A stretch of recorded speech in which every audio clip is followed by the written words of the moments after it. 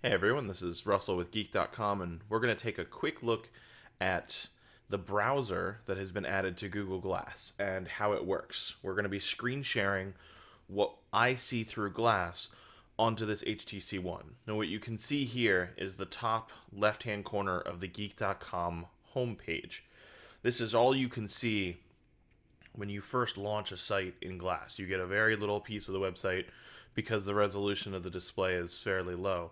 And if you scroll by swiping your finger across the panel, then you get that same chunk just scrolling down on the screen. And that's obviously not a great experience. You can't see much of a website. And if you put two fingers on the touchpad, you get these four corners, and when you turn your head, whatever direction you tilt your head is the direction that the screen will pan so that you can see the rest of the website.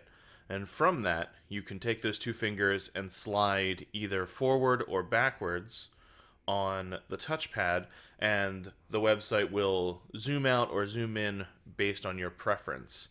As you're doing this, there's a small circle in the middle of your display, kind of acting as a targeting reticle. And when you are done, when you take your two fingers off of the display, it will highlight something with the targeting reticle, and you can tap, you can select the link, and it will take you to the next page. You can also go forward and back if you've been navigating across a website for a little while.